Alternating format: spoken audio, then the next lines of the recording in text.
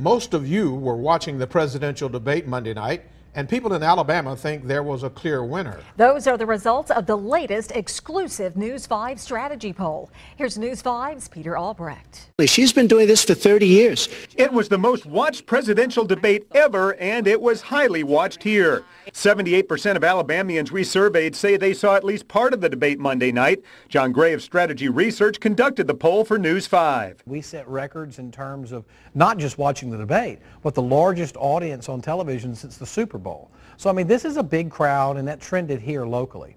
And even though Alabama is overwhelmingly supporting Donald Trump, voters here say they saw a clear winner Monday night. Hillary.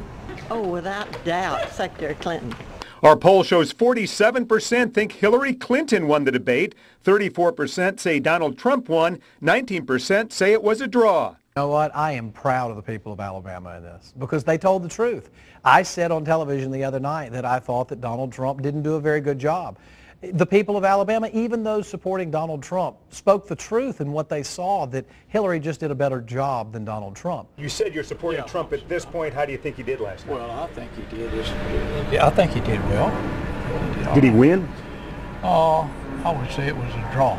Among Trump supporters, 59% believe he won the debate. 28% concede it was a tie.